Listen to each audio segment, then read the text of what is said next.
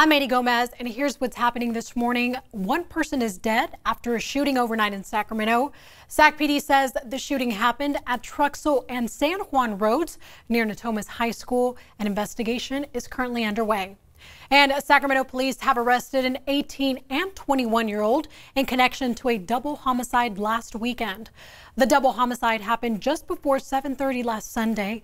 It was near the intersections of Northgate Boulevard and Wisconsin Avenue. Two men were shot and killed. Police say this appears to be an isolated incident.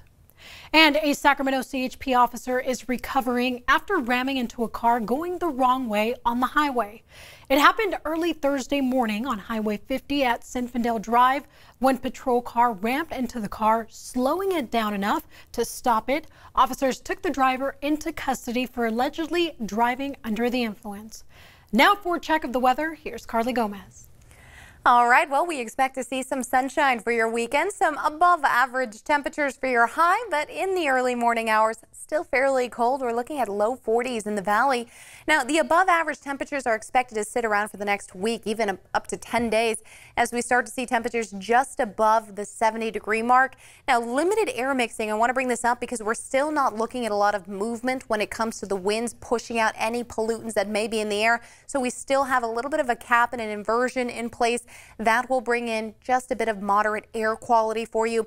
Now, clouds are arriving. We do expect to see some partly cloudy skies overnight and even sticking around through the daytime hours as we move through the midweek, all due to this jet stream that starts to pull in off the Pacific, moving up and over into the Pacific Northwest, dragging in that cold Arctic air into areas of the central U.S., the upper Mississippi Valley, the Great Lakes up toward the northeast, and all these areas here.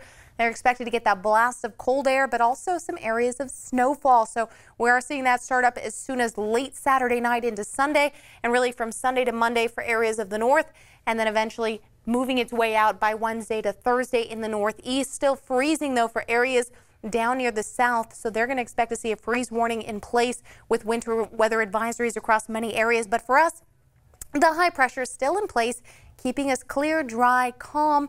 And we'll also feel some warmer temperatures. We'll see drier weather conditions. We don't have any rain in the forecast yet, even though we do have a few clouds rolling in that may bring us the best chance of rain. Could be Friday, but at this point it's still anywhere from a 10 to 20% chance, and it will be a lot higher as you move toward Oregon. So we could see maybe a 30% chance, but at this point still not looking at any rain in the forecast. Now mid to upper 70s for the first half of the work week, and then we start to get into the mid 70s by Wednesday. Could even see right at average temperatures Thursday into Friday, and moving into next weekend closer to average.